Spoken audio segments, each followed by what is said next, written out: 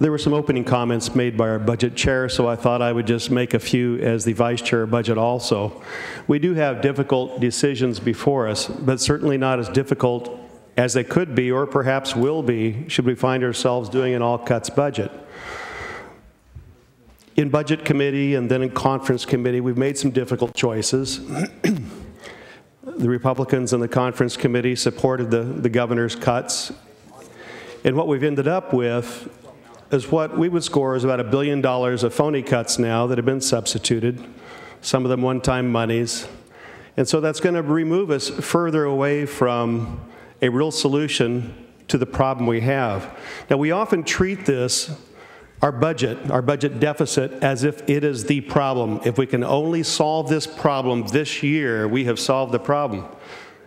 It is merely a symptom of the problem. It's not the problem. It's the problem we're solving for right now.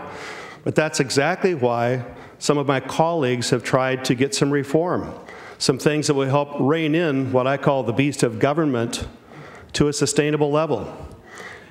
As much as I enjoyed listening to the statistics about percentage of domestic product and some other things I don't really quite know how to get my hands around, what I can get my hands around is this.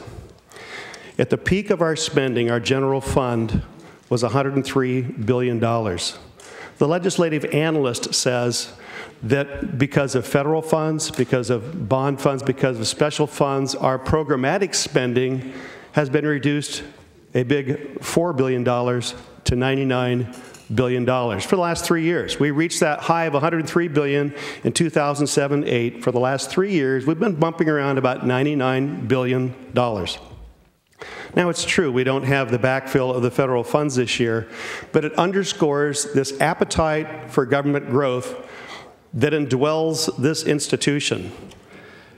And it is a unique opportunity we have to change the culture of Sacramento to one of outcome on what are the results we're looking for and how do we get there, as opposed to one of solving the budget this year and then looking at the problem next year and looking at the problem the year after that without solving the underlying driving factors that give us these deficits.